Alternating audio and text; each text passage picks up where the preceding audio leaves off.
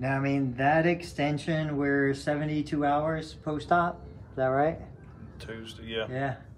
That extension looks awesome. What do you feel behind the knee? It feels all right. Okay.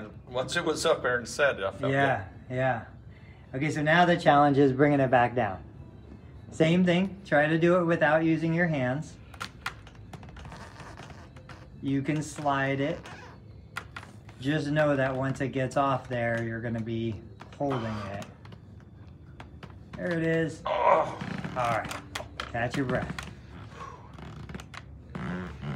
So when you're ready, what I'm going to ask you to do is just work that foot back. If it can, I mean, I don't think it will, but if it could get underneath the knee, awesome. You just bring it back as far as you feel comfortable.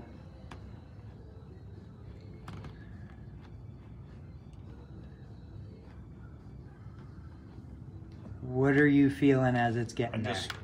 Just like a stretching in here, so I don't know what's stretching. But Yeah. Well, part of it is the dressing, which you're feeling on the scan. Part of it is just the fluid pushing out against the incision. Just take a break. That's good, just relax.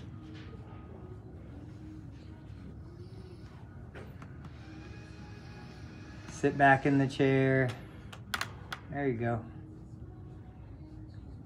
I mean, that is very close to 90 degrees. I'm not worried about it. I know there's more than 90 degrees in the knee. So that looks awesome.